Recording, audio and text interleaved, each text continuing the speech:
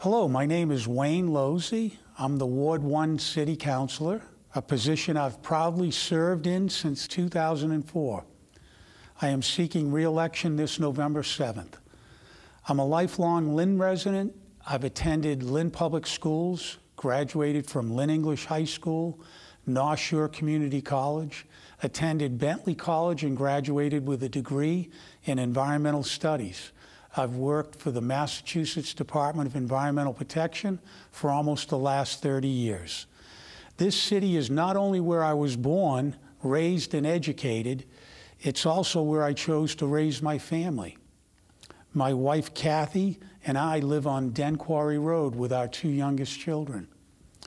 As I reflect on my time on the City Council, I'm reminded that public service is an honor and a privilege, made possible for me by the support of hardworking people in this city who help make Ward 1 a great place to live. As councilor, my goal is to ensure Ward 1 residents have a strong voice in city issues and passion-driven leadership that delivers results aimed at improving life within Ward 1 and citywide.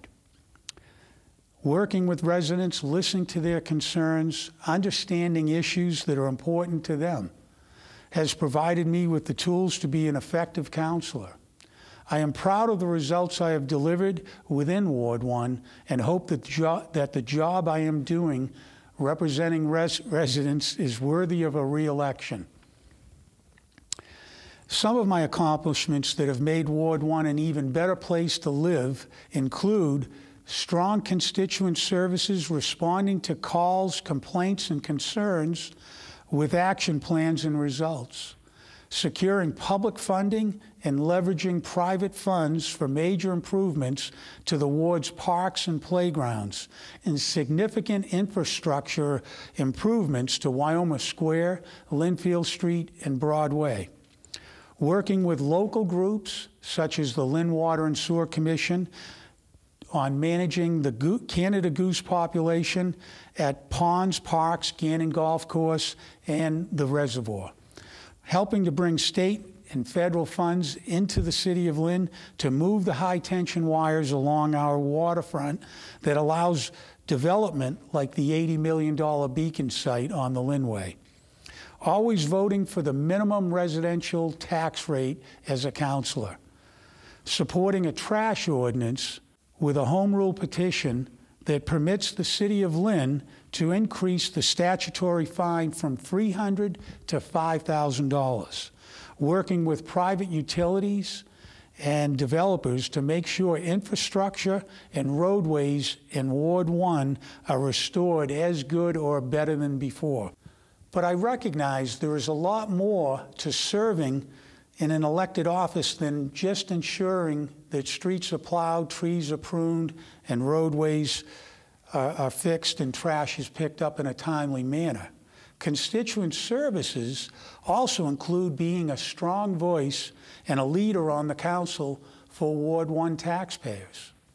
There are tough decisions that must be made and that impact residents financially and their overall quality of life. There are several issues currently facing Lynn residents and Ward 1 in particular. These must be addressed. Lynn faces a difficult fiscal situation.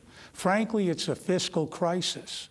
We need to tighten purse strings where possible and work together to create a long-term economic development plan and vision for the city to work and bring in new revenues beyond taxes. We're a cash-starved city, which makes it challenging to provide essential services to residents, let alone additional services which taxpayers should expect, such as adequate public safety staffing citywide, improved and new schools to ensure quality education to our children and future generations. While there may be discord about how many schools, funding mechanisms, and locations, there is no disputing a new Pickering is needed. There isn't a solution that will ever please everyone, There are also not many viable locations in our densely populated city to construct a new facility, but I will continue to work with residents on advocating for a new Pickering and how to best proceed with getting it built. Union Hospital, while it appears to be a done deal, I will advocate for the best possible solution to provide medical services to our residents and access to world-class health care. I will ensure that federal and state grants are applied for and delivered for our parks, roadways, and infrastructure, both in Ward 1 and citywide. I have diligently worked to achieve much on behalf of residents of Ward 1, and we must not lose momentum in advocating for more in Ward 1. Residents can count on my continued leadership, commitment, and experience to work on their behalf in creating opportunities and delivering results that make real differences in building a stronger, more prosperous community now and for future generations to enjoy. I respectfully ask for the voters of Ward 1 their support on Tuesday, November 7th, so I can continue serving as their voice and working for them. Thank you.